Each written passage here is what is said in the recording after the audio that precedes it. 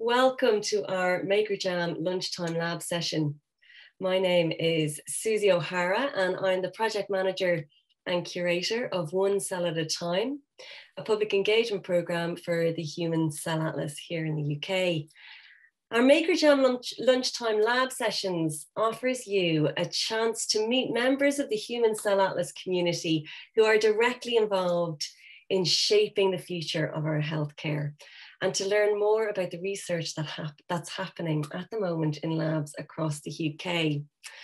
But before we begin, I'd like to just take a moment to note that we have closed captions available for anybody who requires it. So if you look to the bottom of your screen and click on the closed captions button, you'll be able to activate that for yourself.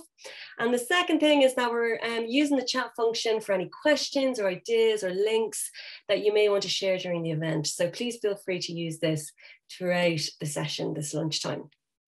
So without further ado, I'm really delighted to welcome colleagues from the European Bioinformatics Institute who are joining us today to share their research and their work with you.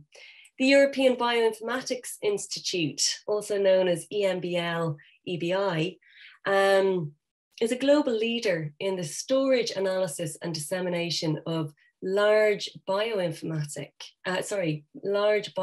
data sets. They help scientists realize the potential of big data by enhancing their ability to exploit complex information to make discoveries that benefit humankind. The Institute is at the very forefront of computational biology research, with work spanning sequence analysis methods, multidimensional statistical analysis, and data-driven biological discovery for plant biology to mammalian development and disease. EMBL-EBI is part of the European Molecular Biology Laboratory, which is a non-for-profit international organization with 6 sites located across Europe. It's located on the Wellcome Genome campus near Cambridge in the UK, and it's one of the largest concentrations of scientific and technological expertise in genomics. EBI have a number of colleagues across different teams working on the Human Cell Atlas, and I'm absolutely delighted to welcome them all here today. Thank you for joining us. And each speaker will have 10 minutes to share their work, and these talks will then be followed by about 15 minutes or so of a Q&A session for any questions that you may want to ask them. And so without further ado, I'm absolutely delighted to welcome Wei Keng Tay to take the screen for his talk. Take it away, Wei. Thanks very much for that great introduction, Susie. I'm just going to briefly share my screen.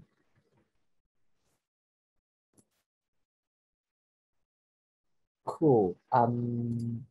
You should be able to see this slide now. Cool. Thumbs up from Susie. Great. Excellent. So I'm just going to briefly discuss the Human Cell Atlas and sort of where we are at. And I'm not sure how much of an overview people already have of the Human Cell Atlas, but I'll just be giving a very brief description of the project and what I, as a data wrangler, personally do. As I'm sure most people know, the HCA, the Human Cell Atlas, is a global research initiative. We're open to taking single cell expression data from all across the world. I'm going to be briefly discussing our metadata schema and how and what we do in taking data through the data lifecycle. So our community, the Human Cell Atlas, is devoted to gathering and connecting and standardizing single cell expression data, which is a specific type of data which looks at RNA, at gene expression. So it's sort of, I've described it to some of my friends as the Human Genome Project, but sort of slightly more detailed in that it's looking at RNA instead of DNA. In our community, we have experimental researchers, we've got computational researchers, and we've got engineers and tool developers, and all of these different people work together to focus their efforts on building this huge store of data, which will be able to create loads of different connections and just add in data from places which have previously been siloed and locked away in smaller databases across and around the world. As a data wrangler, my primary mission is to support data generators sharing their data with the HCA community and to ensure that the data shared via the HCA data coordination portal is fair. With the HCA community, we've got people and labs working from all across the world. We've got publications from the States, we've got many in the UK, we've got some in Australia, some from different places in Asia, such as China, and all across the world. We have science is a global project and it's a global effort. And there is so much scientific development that is going on all across the world, and sharing that data to avoid duplicating data or avoid duplicating effort is one of the best ways of increasing and facilitating the speed that scientific research goes to. And I'm going to briefly touch on the second point about what it means to have data, which is fair. Fair basically means findable, accessible, interoperable, and reusable. These are the data principles that govern how we want to store data as part of the Human Cell Atlas data coordination platform, but also how we want to present it. Your data isn't very, very helpful to the rest of the world if they can't find it.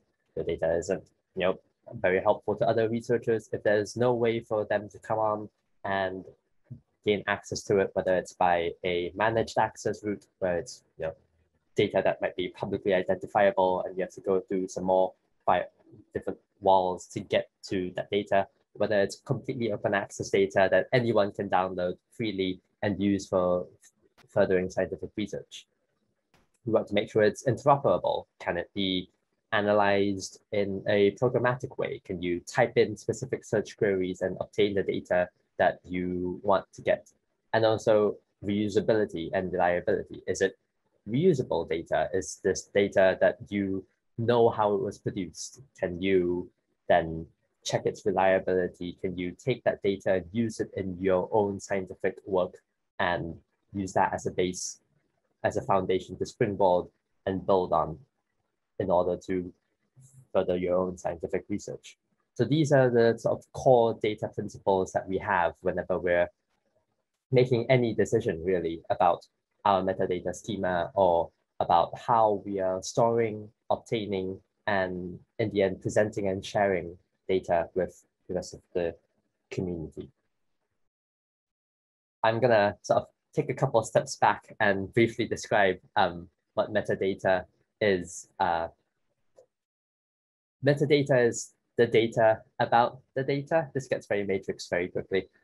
Structured information that describes, explains, locates, or makes it easier to retrieve, use, or manage an information resource.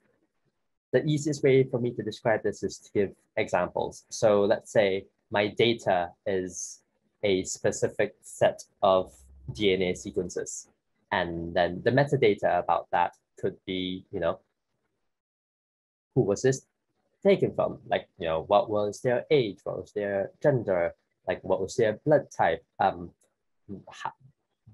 What was the way in which we collected the sample from this person? When did we collect the sample from this person? Like, what machine was used in order to process this sample in a bunch of different ways?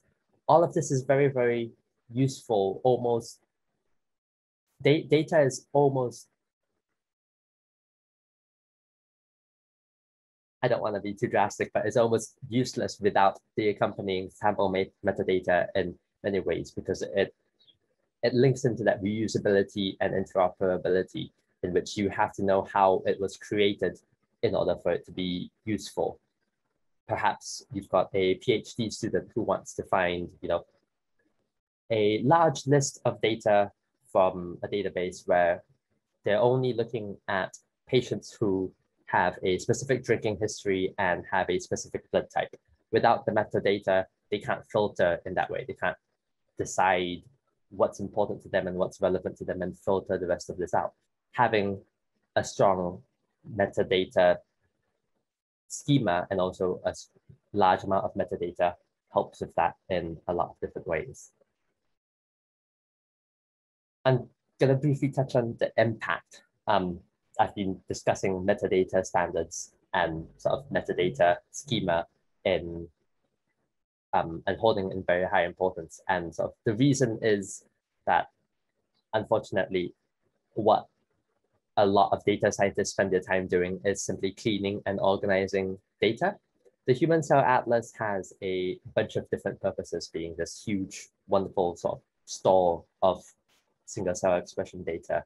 And it's useful for creating connections between different data, which I'll touch on briefly, but also it's hopefully it is a wonderful time-saving resource. I know many of my colleagues and PhD friends who have mentioned this would have been so useful when I was doing my own scientific research.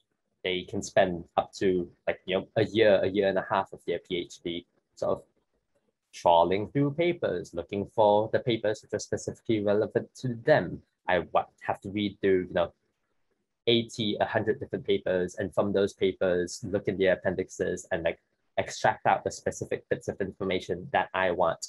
Whereas, having a database with good metadata standards with a high amount and quality of metadata means that you can just go there, type in the blood type you're looking for, or type in the cell type you're looking for, or which organ you're interested in. And there's that huge store of data available, and metadata as well if you want to refine your search in a more specific way. So in that case, that's sort of the case for metadata. It allows you to discover new data, compare and combine different data sets, and also in the case of gene expression matrices, annotate cells and clusters. So we want to reduce that 60% of time that scientists are spending cleaning and organizing data. We want to reduce that and allow much more of that time for doing actual science. So the HCA metadata standard is something that has been evolving over time and something that evolves together with the needs of the community. We want it to be useful not only for the Human Cell Atlas, but also for single cell expression data in general and beyond. Having a set way in which you can describe, process, and label your data could be really, really useful for a wide community that, every single lab has their own way of performing the protocol. Every single lab has their slightly different ways of like what they write on the sticky labels that they put onto their reagents. And standardizing it is really, really important for the reasons I mentioned before, because if you standardize all of it, then you're able to filter through it much more efficiently. You're also able to search through it and obtain the data that you want. There's also a brief discussion on ontologies that I'm going to skip past here but if anyone has any ontologies questions, feel free to ask them later. And that's where we are with the HCA metadata standard. We work with the community to create the standard, what's missing from our metadata standard, what information would you like to store? Perhaps, the brain community comes to us and says, oh, actually, this bit of information is really, really useful for our research. Like we want to be able to capture this specifically and filter through it. We'll take that on board, we'll speak to them, and we'll, prioritize making that in a list of different updates that we are trying to make. So there's always evolving technologies as well. And new technologies are coming up all the time. And we've also been evolving our own schema to keep up with that, such as with CiteSeq or new expression technologies. So that's sort of the first part of what Wranglers do, which is working with the metadata schema and the metadata standard and trying to make that as accessible and as useful to the wider scientific community, not just the DCP. And I'll briefly talk about the other part, which is the data lifecycle, which is where we get data from other people or we go out and grab data. So we discover projects, single cell expression projects, some of them from labs coming to us saying, let's put it on the DCP, and some of them from us trawling through the publications, just generally out in papers. We check if they meet our specific requirements for meeting the fair data principles for which organs and which species they come from, and also whether or not they are useful and where we prioritize what we are trying to wrangle first.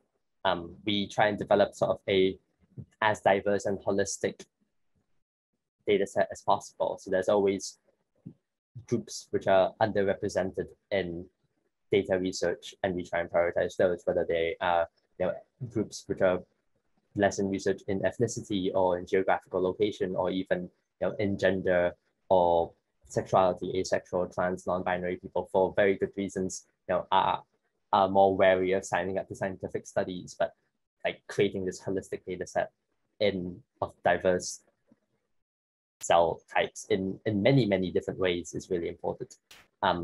Thank you, Wei. We need to wrap up now. Okay, cool. I'll sort of leave that there. And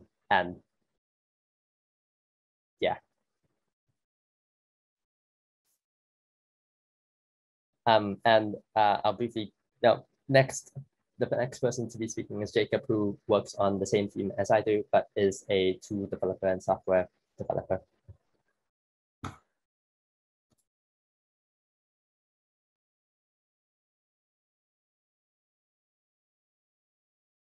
Hi, thanks, Wei. Sorry, I couldn't find the button. I will just present my screen.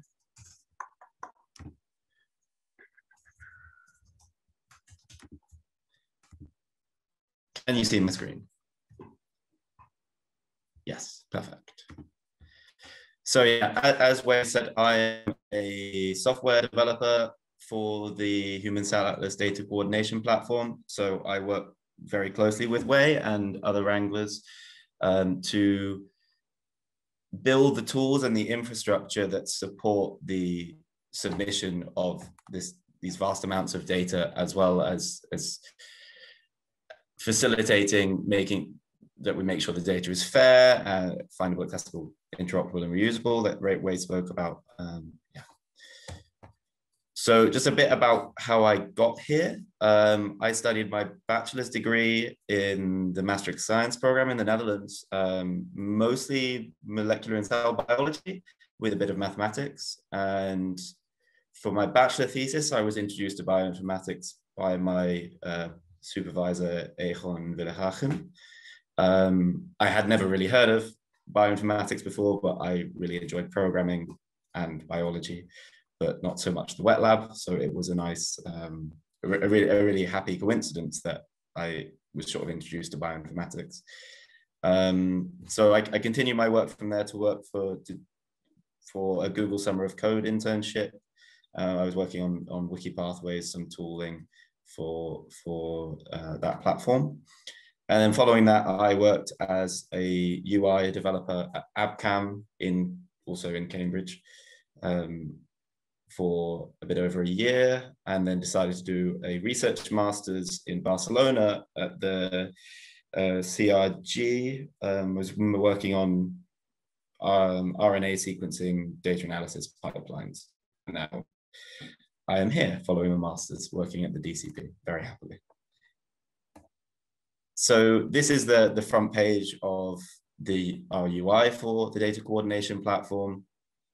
The aim of this UI is that a contributor can go in, immediately register, register and log in and start registering their project, and with help from wranglers to upload all of their data for their project, upload all of their metadata, ensure that their metadata conforms to our standards, and then finally go on to submit the data once it's all valid and they are happy for it to be exported to the Human Cell Atlas.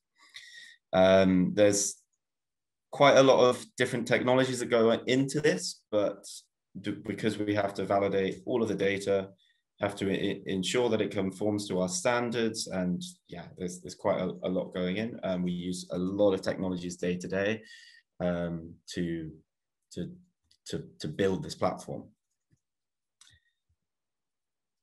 Wei touched on a lot on the why, but for me, the main part of my job is supporting the huge amounts of data that we get, and can be terabytes of data for one project. So labs all over the world are collecting these huge amounts of data, and we want to make sure that it's shared and reusable. And so my job is to, as I said, assist the Wranglers in creating this platform that allows for this easy and efficient submission of data to the HCA. So Wei touched upon FAIR. For me, FAIR means making sure that the data is accessible by machines with very little human intervention. And in my case, that means making sure that data has unique identifiers.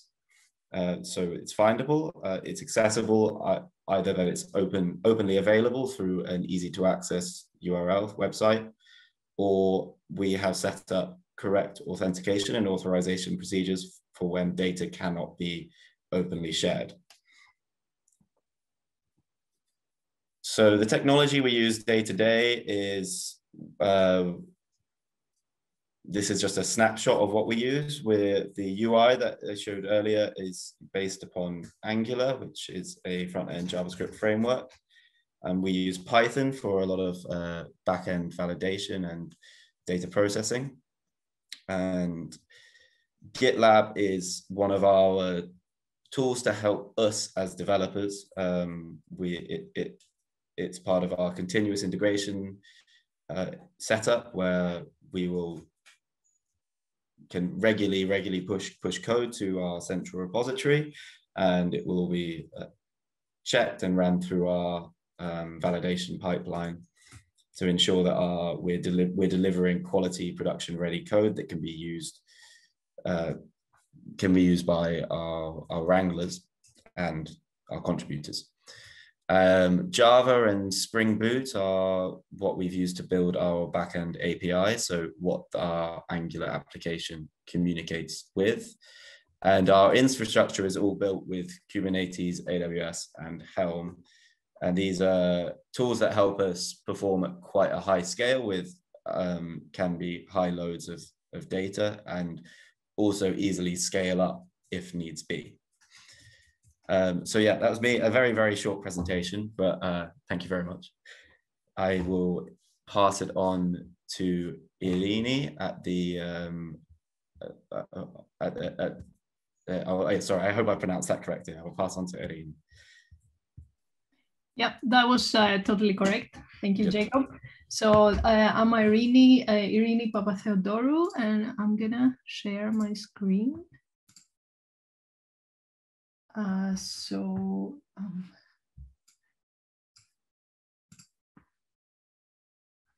I suspect you can see the right version of the right side of the screen.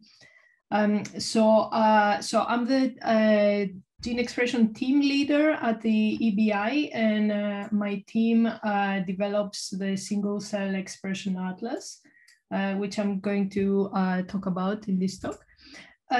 So basically the mission of my team is to extract biological meaning from gene and protein expression data and make it easily available to the research community.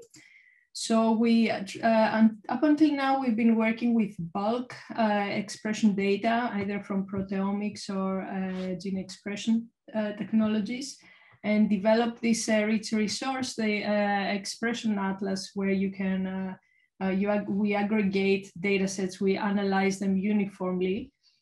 We make sure the right metadata are appropriately annotated with ontologies, as the previous speakers stressed this importance. Then we enable queries of genes or different biological conditions across the data sets and across the species to, for example, identify which, we can query a gene such as REG1B and see where in the human body, in which tissues it is expressed. And here we find, for example, that particular one is expressed highly, the dark blue, consistently across experiments in pancreas.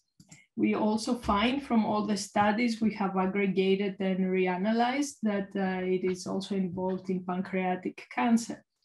But enough about that. With the new technologies from single-cell RNA-seq, and the kind of revolution that followed really on this side, we really wanted to increase the resolution of our resource as well, to go from the tissue level to the cell type and the single cell level. So I mean, I don't really have to introduce why single cell gene expression is important to be done, because cells is the basic unit of life, and there are trillions of cells that function differently. And and also it is important to use these techniques to identify, as opposed to the bulk where we mash up the tissue in a test tube and we get a signal of the gene expression from all the cells together. Now we can separate them and get signal from each one of the cells and reveal this heterogeneity and the different subpopulation and the expression variability across the different cells and their cell types. And that has a lot of applications that, in different areas where the users of our resource come from, neurobiology to germline transmission, to name a few, and embryology and so on. What we did was to develop an integrated resource again of uniformly analyzed single-cell RNA-seq data. So what we do, this is a little data flow diagram of the different functions in my team, is to really identify these experiments from single-cell RNA-seq experiments from the public domain that are deposited in places such as the data coordination platform of the HCA in this case, and curate them, annotate them with ontology identifiers, and then establish which, do some quality analysis of the data, select the high quality ones, and then run our uniform analysis pipelines on them.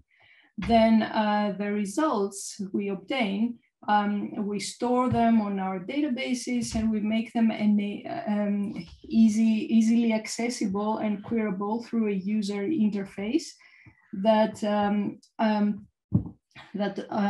provides a data search and also visualization. So basically, we aim to, with the single cell expression atlas resource, to enable users to discover and interpret gene expression analysis results in a quick and easy way. And of course, we don't just focus on HCA, we focus on all kinds of other species, tissues, and different conditions. We also help and power up to disseminate projects such as the Human Cell Atlas, or more recently, the Fly Cell Atlas. So what the single cell expression atlas looks like. So this is the front page where you can perform your gene search. We have data from 18 different species for the Human Cell Atlas data that have been completely reanalyzed, and you can query them across the gene expression across data sets and cell type. You can click basically on this link, and it takes you to what we call the Cambridge Cell Atlas page, which is the dedicated interface to the Human Cell Atlas. We have around 217 single cell datasets, and that includes over 5 million cells. Most of our datasets are, of course, from human and mouse, and most of the human datasets are really from the Human Cell Atlas. So my previous speakers hinted on this before, that fair and accurate metadata are super important for reusing these datasets, because this is what single cell expression atlas really does. It reuses the datasets, it reanalyzes them, and disseminates the results. And we worked a lot with the wranglers of the HCA to define what this minimum information about this to describe a single cell RNA-seq experiment is.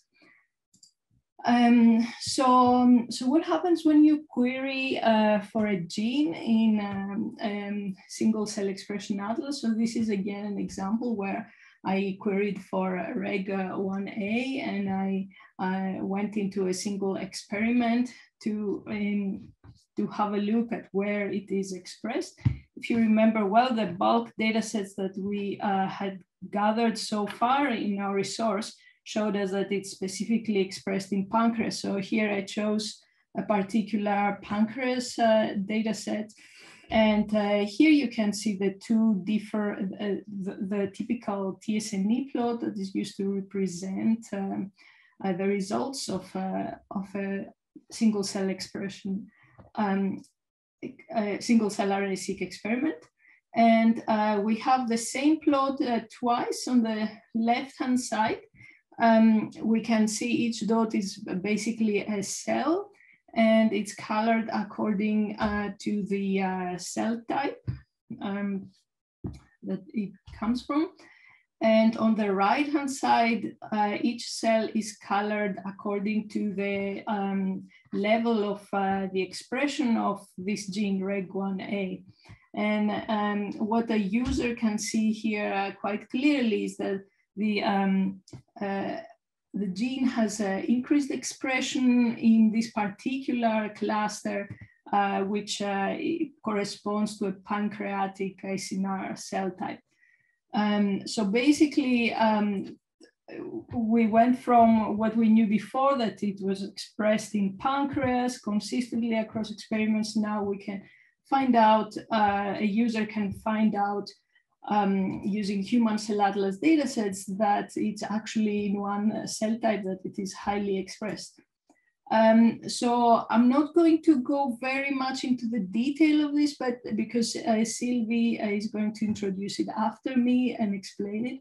But we have another kind of visualization where you can see a drawing of the organ. This is the pancreas, and you can zoom into a particular area where a sample was taken in the experiment, and then look at the gene expression of the different genes across the different cell types in that area.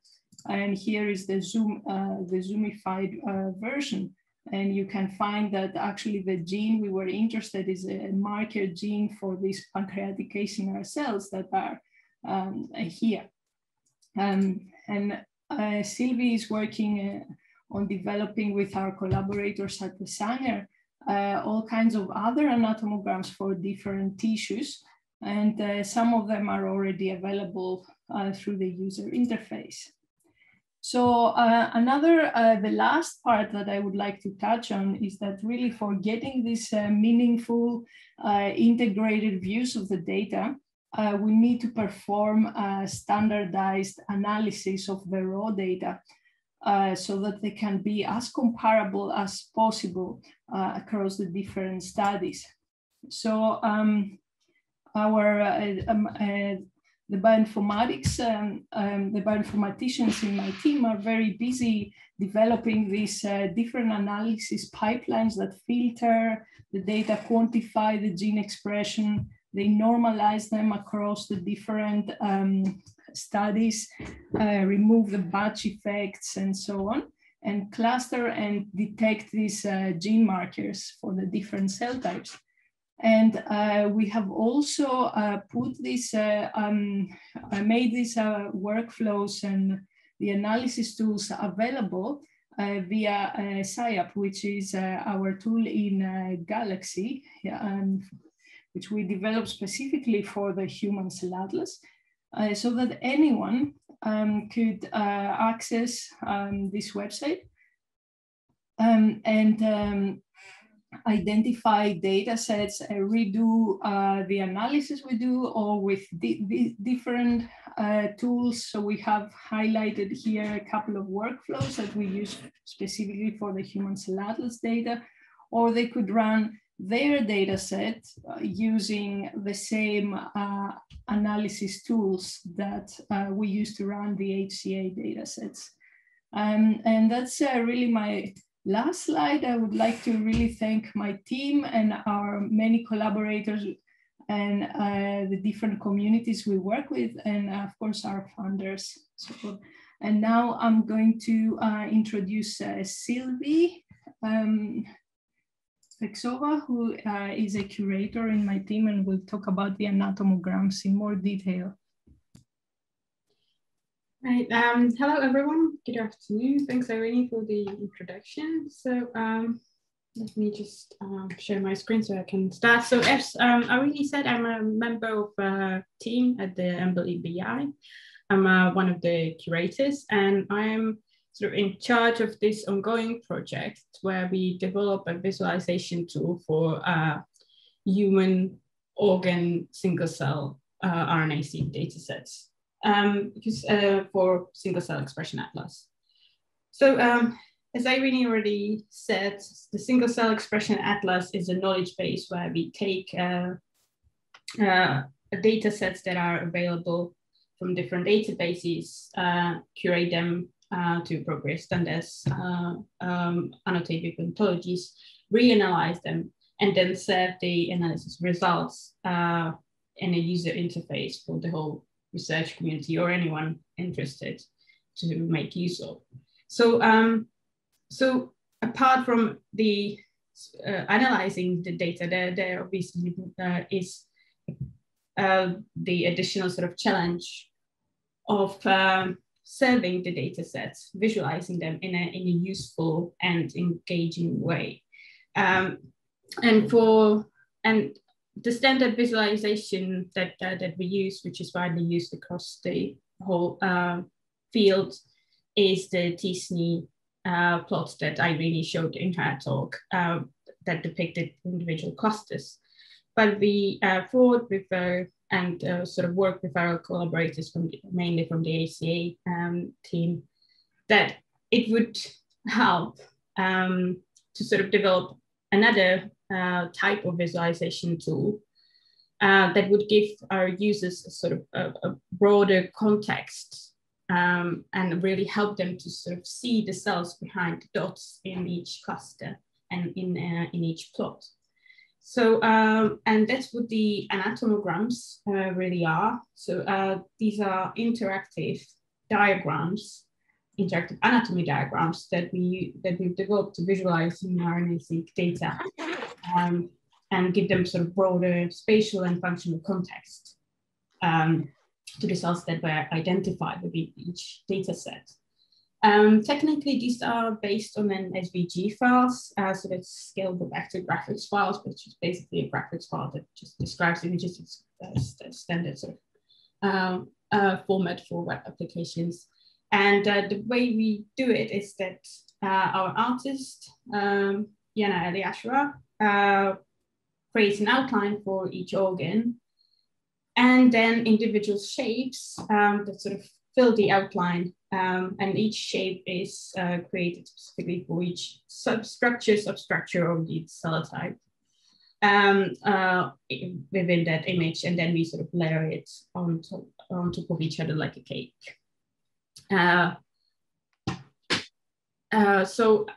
But each anatomogram actually consists of at least two, but frequently more images that sort of depict an individual organ in increasing levels of details all the way to the cellular level. So here I have an example from kidney. So this would be the main sort of outline image, which is connected. Sylvie, I don't think you're sharing your screen, just to be clear, just to make sure that you know that. Oh, right. Okay. So, well, that's I thought I did share it. So, can you see it now? You can see it now, yeah. Okay, thanks. Right. Okay. The anatomograms are basically interlinked images and interactive images organized into a tree where you start from the whole image, and then you can use the transition boxes to get to deeper levels and higher level of detail for each individual organ and structure, all the way down to the single cell level. So yeah, this is the example from kidney, but we've made anatomograms for quite a few other organs already, and some of them are already live. But the way the anatomograms work technically is that you basically start from the bottom image, and where each structure is annotated with an ontology ID, and that's true for all the images across each individual anatomogram stack. And then we go to the data set and take the annotation for inferred cell type, which have been ontologized during the creation process, so that they map to the same ontology ID. So we basically take this information, the anatomogram pipeline that then recognizes that this particular data point is actually a podocyte, or as the correct ontology label is glomerular visceral epithelial cell, and that's this structure in the anatomogram. And then the pipeline leverages the structure of the ontology to sort of propagate this information to the higher level images. Because in the ontology, the podocyte is a part of renal glomerulus. So that's why in the level up image, the glomerulus will be highlighted as well. And that is part of the nephron, meaning that in the top level image, you have the nephron shape as well. And so that's how the anatomograms work and propagate the information from the inferred cell types to the higher level images. But I think it's going to be more effective to actually show people rather than talk about it. So this is one of the anatomograms that is already live on the Single Cell Expression Atlas website. And it's the anatomogram for lung. As you can see, because of the ontology expansion that I mentioned in my previous slide, you can see that the shapes in the highest level, the main level image are already highlighted here. And then we can just click through the individual images to get to the cellular level. And here you can see active sort of shapes that are grayed in, and when you hover over them, they get highlighted and you get to see the label, which unfortunately is very small, but the one I'm looking at now is lung ciliated cell. So the reason why not all the shapes are gray and active is because we only highlight or activate the shapes for which we actually have data in that particular data set. And on the left-hand side, and you can then see the table that Irene also showed in her presentation, which basically gives a list of top 5 marker genes. So this is a way of linking the cells to their main markers, and also sort of showing them in the context and of the broader tissue, what structures it is part of, what are its immediate neighbors. And that, I think, is really a nice way to sort of help users fully relate to the data in each data set to the biological complexity of the tissue behind it. So just now, when you click on that thumbnail image, that's the way you have to get back to a level up. And then you can go through the anatomogram tree to get to the other images, to the other zoom ins, as we call them. And here again, you have some cell types. This is type 2 pneumocytes that have been identified in this particular data set. And you get and you click on it, basically it sort of slightly reorganizes the the marked gene table, and so that it's easier to sort of find the particular cell type that we are actually now looking at. So that's one. At the moment, we have 4 anatomograms already live and sort of kicking on the single cell expression atlas. One is the lung, as I've just shown. Another is pancreas that Irene also showed in her presentation. But besides these 2, so we've also got placenta, which is here, and finally we got liver with more sort of anatomograms being under development, and more functionality that's going to be linked to them is also under development and going to be released soon. So thank you for your attention. Let me just, if we go back to my presentation, I would like to take this opportunity to acknowledge the team and the people behind this project. I would mainly like to thank Jana Eliashua, who's the illustrator, so she's the one who created all these wonderful images. Then the whole of the gene expression team, in particular our web developers Alfonso and Liam, who developed the anatomogram pipeline, our collaborators from the ontology team at the EMBL-EBI, and then last but not least, all the friendly anatomy experts that we worked with, who provided feedback and advice on getting the anatomograms anatomically as correct as possible. Okay, that's it from me. Thank you very much.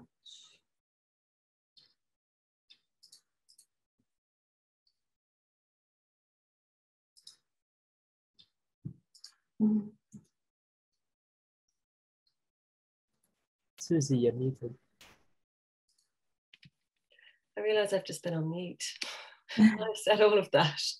And I was really just gushing about the wonderful suite of presentations that we've been treated to this lunchtime. Thank you all so very much for your time and wonderful expertise. It's been a beautiful suite of visuals that we've been treated to, I think. And I'm conscious that there's some questions in the chat that have been emerging over the course of your presentations, and we'll kick off with Dominic Smith, who highlights that in the Maker Jam Discord, which I think he has shared the link for, you're all very welcome to join and check out the creative projects that are happening around data and tissue donation access at the moment. Something that's coming up is the idea of sonifying the data emerging from the Human Cell Atlas rather than the visualization of it. We're wondering, has this been done already? And if there's any thoughts by the panel in that area.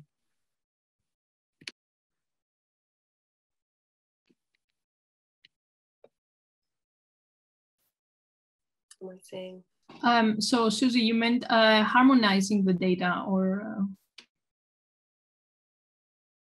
Sonifying the data. Sorry, say that again. Couldn't hear. So using, maybe Dominic can. I was just about to jump in there. Yeah. To rather than visualize the data, to convert it to sound and use sound as a means to understand the data, like audio. Oh, like different kind of ways to understand the data rather than just visualizing. Yeah. So, I mean, from my side, that's not something we have really considered, apart from visualizing through the website. Mm-hmm. I guess one of the interesting things about it is with sound, you can often build in kind of alerts as you're exploring something to kind of draw your attention to a moment or a discovery. Whereas when things are laid out in 2 dimensions or in a visual way, you often have to scan with your eyes to find the kind of key moments, the key important aspects of it. I mean, it's a Maker Jam and there are artists, so people are thinking about using it for music and all sorts of other things as well, obviously, and completely using it for non-medical purposes at all. But I was just wondering if there's anything had been done to this point, was all. Yeah. I think it's a really interesting question, because often kind of soundscapes do kind of amplify, highlight, you know, different dimensions of information that maybe, you know, go unnoticed by the more visual aspects. But the visual aspects have had some comments too. And Dominic also suggests that with his artist head on, these are really solid illustrations done by Jana, who has done work and shared her illustrations with the One Cell at a Time broader program too. She's a fantastic and very generous illustrator. Dominic suggests that these illustrations are really solid, compositionally balanced with weighted lines, etc. And they have an intrinsic sense of character, which pulls him in to want to investigate further. And Joanna asks, are you having to update the data on these images as you get more data? And if so, how often? Right, so first of all, thanks for the kind comments. I will pass them on to Jana, but I agree, they are really beautiful images. And as to the question of updates, so these are fairly, this is a fairly new sort of visualization tool, so we haven't had to update them yet. But we are, it is part of the job that is definitely something that we will need to happen. But it is likely to be mostly on the ontology level rather than the having to like fully recreate the images. So it is likely that some cell types may have to be sort of split into subpopulations, and with a new label, or will the existing cell types will need to be renamed and relabeled accordingly. But I think it is less likely that we will need to create, well, we are likely that it's likely that we may need to add additional images, but I don't think it's very likely that we'll need to drastically redo the existing images, because the structures after all are already known. So structurally, that, you know, the tissue is not going to change. It's our understanding of the cell types that are within that changes. So we are obviously working with a lot of anatomy experts. We take histology images, photographs, so microscopy images that we base these on. So, and we do try to sort of future-proof as much as possible, but to within some reasonable boundaries. So we focus on structures and data, our structures and sort of cell types that the data sets or the data are already out there for, so that we actually have something to visualize. But we obviously do represent all the cell types and the structures that we know are there from the microscopy, or but we don't actually necessarily have the clusters for yet. So it's a balance, and we will need to update them. That's for sure, but we haven't had to yet because they're quite new. That's the short answer. That's brilliant. Jeanette Davis suggests that she loves the illustrations and slides too, so thank you again for sharing those. And Jeanette's comment is that it makes her happy to hear people talking about metadata and ontologies, something that she has spent years doing in heritage and art. I wonder, Jeanette, if you had anything further to say in relation to maybe any synergies that you're hearing between the two different disciplines.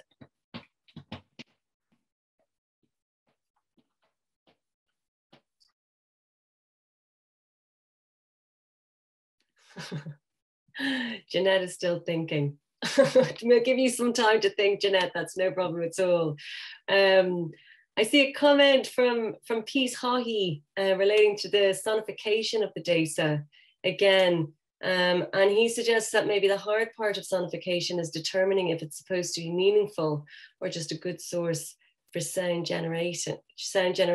And as the data changes over time, it could produce interesting audio snapshots of it, which may be very exciting. Something to consider.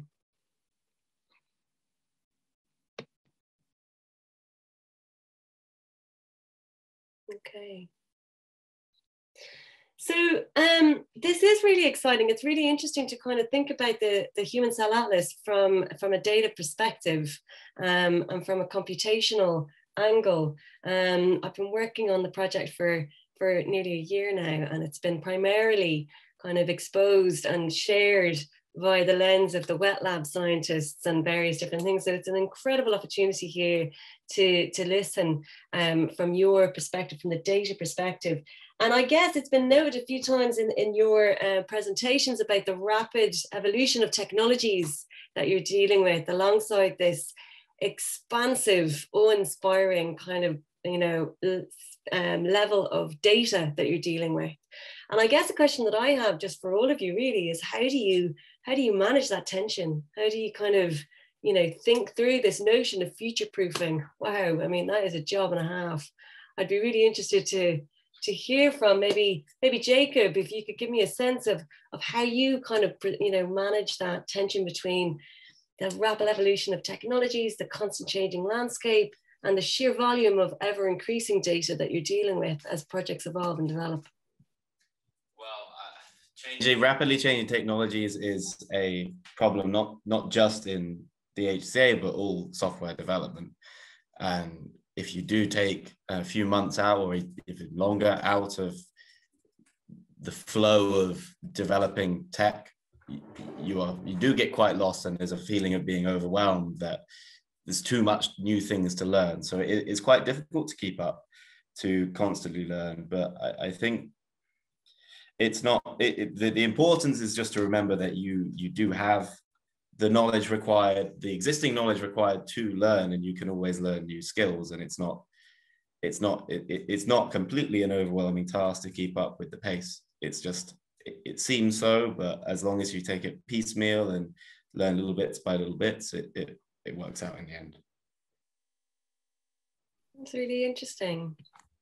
Wei, as a data wrangler, have you got a thought on this?